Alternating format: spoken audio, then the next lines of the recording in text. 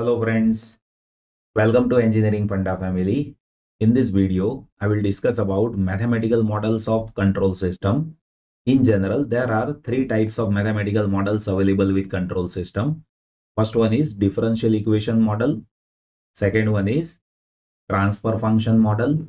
And third one is state space model. In this video, I will discuss about differential equation model and transfer function model. In next chapter of this video lecture series, I will explain state space model.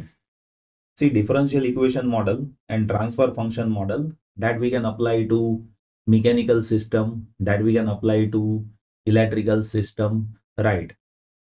Here, for one example, I'll be considering electrical network where we have RLC circuit where we give input over here and output is taken across capacitor.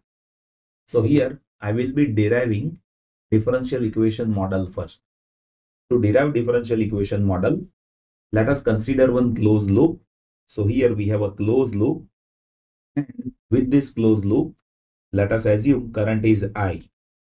So to derive differential equation, I will apply KVL in this loop. If you apply KVL in this loop, then here input voltage that is getting distributed across R, L and C. So one can say V in of T, that will be voltage across resistance, let us say that is VR, plus voltage across inductance, let us say that is VL, plus voltage across capacitance. Voltage across capacitance is output voltage, so I'll note it as V naught of T. Now what I'll do is I'll represent this voltages in form of current first. So one should know resistance R that is having voltage that is VR. Here through resistance R current is I. So one can say this VR that is I into R. Here we have inductance. Through inductance current is I. So voltage across inductance that has to be L di by dt. And here we have voltage across capacitance that is V naught of T. Our agenda is to derive relation of output voltage and input voltage. So here I will consider V naught of T only. Otherwise voltage across capacitor that is 1 by C integration I dt. Right. So here as I have told you, voltage across capacitor that is 1 by C integration I dt. And through capacitor here current is I. So based on that we can identify value of current I. Current I is C into dV naught T by dt, right? And voltage is 1 by C integration I dt. So here current through capacitor is C dV naught by dt, right? So what we can do is we can place this value of current I in this equation. So here now we will be having modified equation V in of T. Now that will be C I is C dV naught by dt. So here we will be having R into C dV naught T by dt. Here we have inductance L into C, and here we have single differentiation of current with respect to time.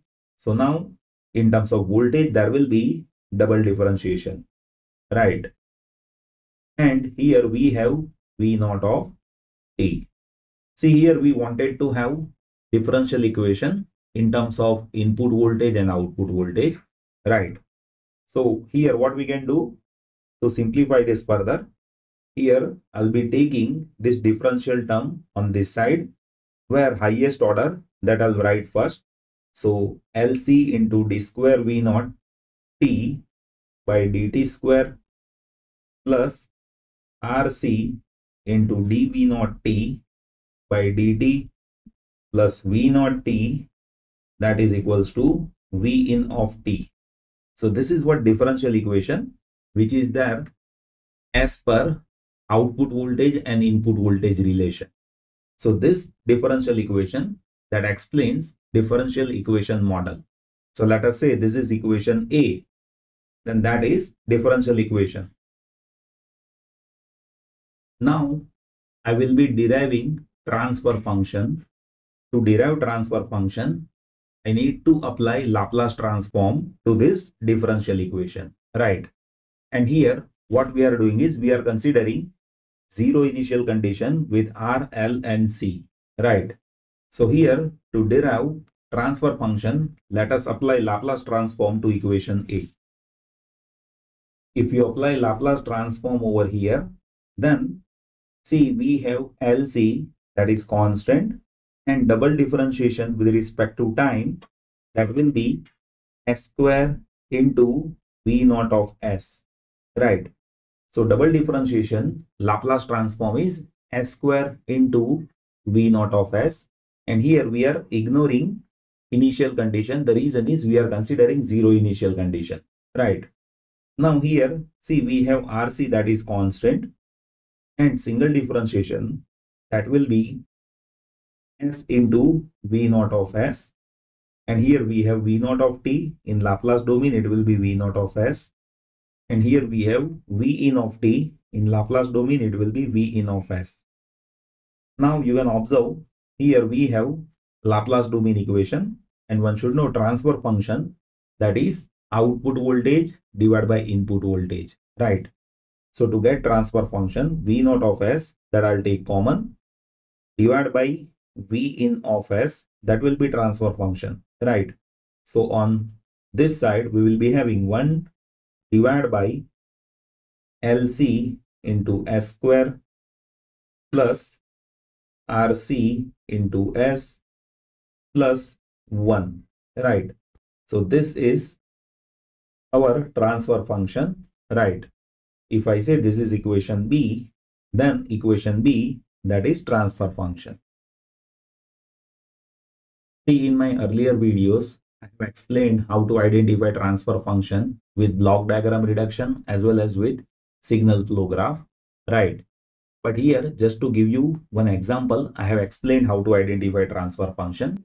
And one should know there are three types of modeling which is there with mechanical system: differential equation, transfer function, and state space.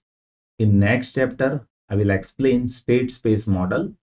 In this chapter, I will explain mathematical modeling of mechanical system.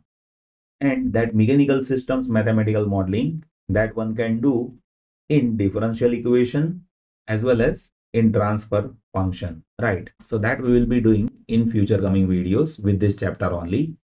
I hope you have understood this. Thank you so much for watching this video.